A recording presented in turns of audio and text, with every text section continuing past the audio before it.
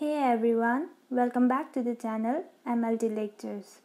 As we are studying series of chemical examination in urine analysis, today we will discuss about tests done for detection of bile pigments in the urine. We will learn two methods that are Fouchet's test and Gmelin test for detection of bile pigments. Before moving towards the video, don't forget to subscribe the channel. As we all know that urochrome gives a color to a urine, it is present in normal urine. Even traces of urobilin are present in normal urine. In abnormal urine, we can find bilirubin, urobilinogen, biliverdin, urobilin as a bile pigment. Now, first we will discuss in detail about Fouchet's test. Principle of a Fouchet's test. Barium chloride reacts with the sulfate that is present in the urine to form barium sulfate. If a bilirubin is present in the urine, it adheres to the precipitate and is detected by oxidation to form biliverdin, which is green in color in the presence of ferric chloride.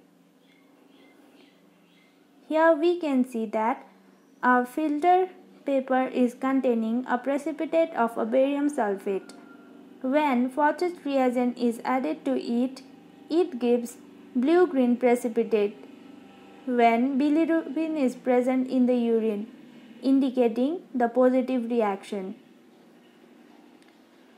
To do Fouchet's test, we need Fouchet reagent, which contains trichloroacetic acid, distilled water, and 10% ferric chloride solution. Now moving to procedure of Fouchet's test, place 5 ml of acidified urine into a test tube. Then add 5 ml of 10% barium chloride. Mix and filter through the filter paper. Let the paper dry. After the filter paper dries, add 1 to 2 drops of Fouchet reagent to the precipitate on the filter paper. As a result, we can see a green color indicating presence of bilirubin. Next test we are learning is Gmelin test. Principle of a Gmelin test is nitric oxide oxidizes bilirubin to biliverdin, giving different colors from green to violet color.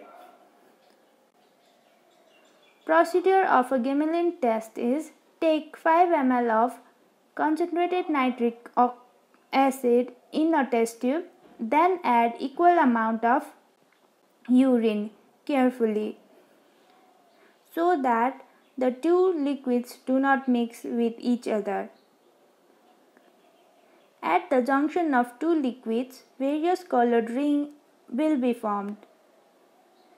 In this slide, we can see if the bilirubin is present in the urine, yellow color ring is formed.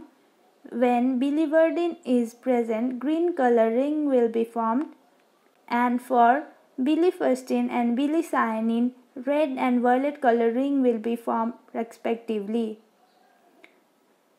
Thank you. Hope you like the content.